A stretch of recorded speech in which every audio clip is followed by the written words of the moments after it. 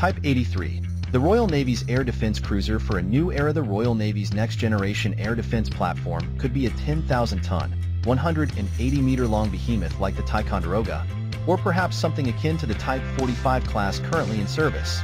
The UK's planned Type 83 warship program will develop the Royal Navy's next-generation air defense platform, replacing the existing Type 45 class and introducing a range of new capabilities, with the ships likely to include ballistic and hypersonic missile defense and laser-directed energy weapons, LDW.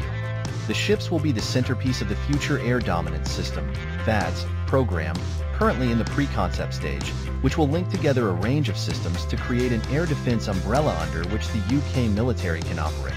The UK's Conservative government said earlier this year that the current plan is for the first in-class Type 83 air defense destroyer, which will replace the current class of Type 45 destroyers above.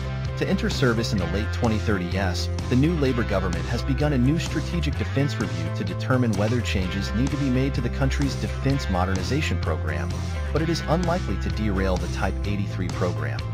How many Type 83s will there be? For decades, the UK has been replacing more and more platforms with fewer, more sophisticated systems, gold-plating process that theoretically provides extraordinary capability, but little depth of force.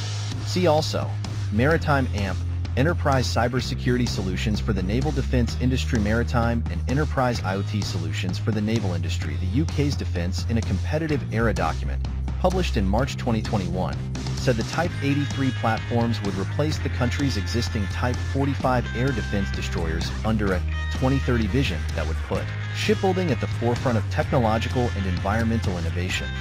With the UK Ministry of Defence, MOD, or Defence in the document, committed to playing a leading role across government in supporting the country's shipbuilding sector plans, programs such as the nascent Type 83 will be crucial.